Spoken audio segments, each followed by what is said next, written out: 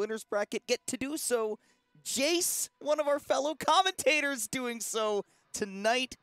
He has been playing excellently. Yeah, some of the people in Twitch chat are probably like, why is Throw still on the mic? Aren't they supposed to be subbing out? Well, the guy who's subbing out for me is sitting right there next to Kazma. He's sitting there. We can't put him on because he's still in bracket, and not only in bracket, in winners. He's going up against Gabe. Kazma, one of the Rob sensations of the region, and Jayce getting off to a strong start. This is already different than I've ever seen. Yeah. And I know Jayce does have issues with this. He, you know, Robs, the Steves. He came out swinging right now. Which, honestly, you know, it's parts of Rob's game plan. You would think, okay, Zelda can shut it down. Love that Nair to get him off stage as well. Problem is, right, it's not just all about the gyro. Though Kazma is a very gyro-heavy Rob, you can see that he is more than comfortable making use of all of the other insane tools this character has. But Jayce, not out of the fight. Yeah. People say wake up Dragon Punch. How about wake up kick to the face? Let alone taking that first stock. And that was like a Barry Bonds home run swing, right? Just took him out of the park right there. Immediate air dodge to the ledge was beautiful. And Jayce, I think the biggest thing that I'm already seeing is that almost every scramble situation that we've seen, he's pulled off a reversal. Yeah. And you got to pull out all the bag of tricks. If you're, you know, low, mid-tier character like Zelda going up against a top tier. And a character like Rob, again, man, and somebody like Kazma who is on top of things. And Kazma being a very read-based player, too, you can see that he'll set up these situations where he feels like he's kind of got a good risk-reward to go for something huge, and he's done that with a couple of those up smashes. Despite that, though, playing from behind, and he's going to need one of those crazy combos to get back into things. For sure. But, I mean, the way Jayce is swinging. So, okay, I've seen the gyro hit from front, but from the below? Thrillo, I was playing against Kazma. He was the one person I was playing friendlies with today before the tournament, and he was talking about how recently, like, that wasn't a thing that he did, all those hits, as Jayce does get this back to even. Kazma wasn't doing those insane big combos. That was really Grayson's field of expertise, but he said he watched Wadi do a video on those combos with like re-catching the gyro and tossing it again, and he said, oh wait, this is actually mad easy. And so he started doing it, and now he's going to be even more feared than he already was. And again, this is a guy who's been on the PR. Yeah, Mr. Consistent too. I feel like I was talking with Disco about it. Kazma's one of the least upsettable people in DFW. Yeah, no, he is just like a ray of sunshine in that smile just every time you see him. One of the nicest guys out there, but can't extend that to the gameplay. He has got a big lead on Jayce, who's trying to fight his way back, does do so with that down throw. Scoop him up again, looking for the lightning kick, or how about stomp to forward air, 106%. One more hit from either of these characters might do it. Yeah, Jayce is on fire tonight. I see he's trying to scope him out with like an up air. I know he... Wow. Wow at that. If I can take a little piece of TK Breezy's book onto the stream, because Jayce is just so on top of things. And look at that. Even Jayce is like, oh my god, I can't believe I'm doing this. And Kazma's just like, wow, that is insane. He's just laughing and having a good time. I mean, Kazma did the same face we made when that back air got punished with that lightning kick. Like, we're like, what? Oh. Usually that's a really safe move that Rob can just throw out, kind of reset afterwards. Right there getting hardest of punishes for it.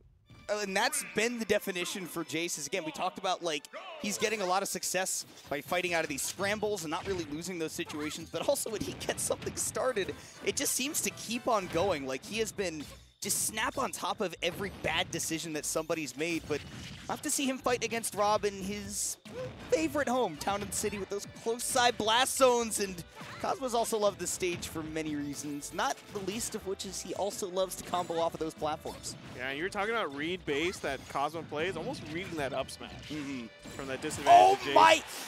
Dude, he hit me with those so many times when we were playing earlier. He would toss the gyro down, or he would read an air dodge, and then always forward smash in the correct direction. And that's something that I feel like I've almost never seen him do, but it's just another piece of the playbook that is making him scarier and scarier every time I watch him. Yeah.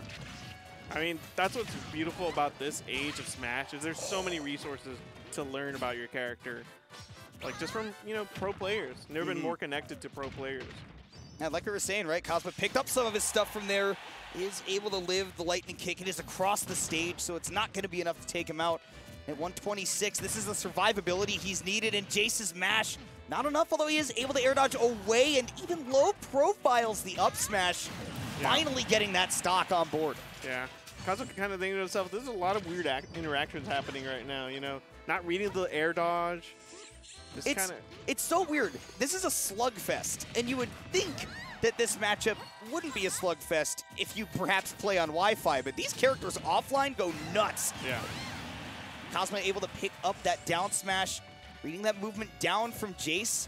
The landings have definitely been getting Jayce in some hot water a couple of times here. Kazma really blowing that up to take this full stock lead. Yeah, Jayce has been telling me that he tries to use teleportation, like kind of to reset neutral, put himself in a separate advantage state.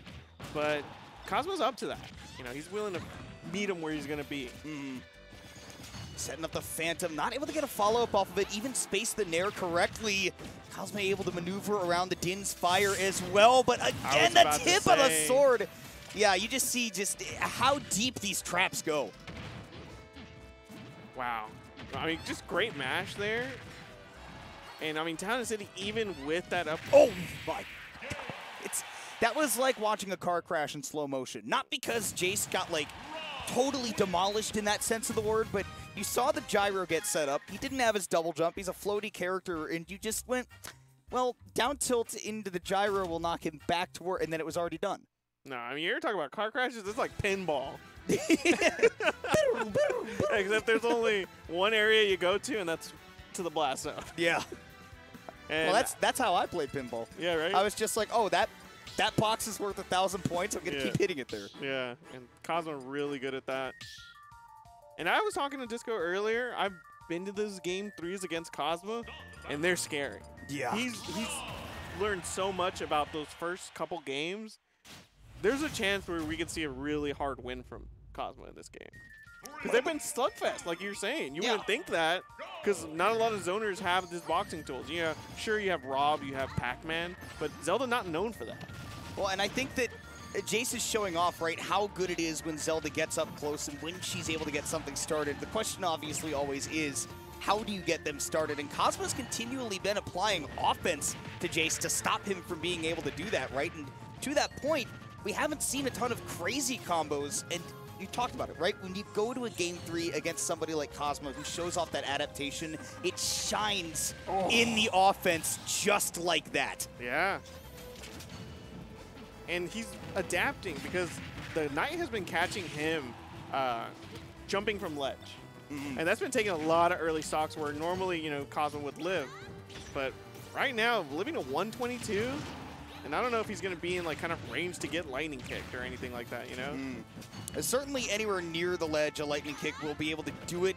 It's out of shield just like that, which is something that Jayce looks for, right? He will definitely try to put himself in positions where you think he's vulnerable, you go for a big hit, but the shield's already out, and then he can get that 3 lightning kick out of shield, but he's going to have to find his way back into this game down in a big deficit and in a place where Kazma can definitely get a kill combo out of basically nowhere. And I know that's what Jayce struggles in. Jayce doesn't really like to be like juggled continuously from below, and Rob can do that with that up air. Certainly that he can, but Jayce trying to keep things grounded as best he can again.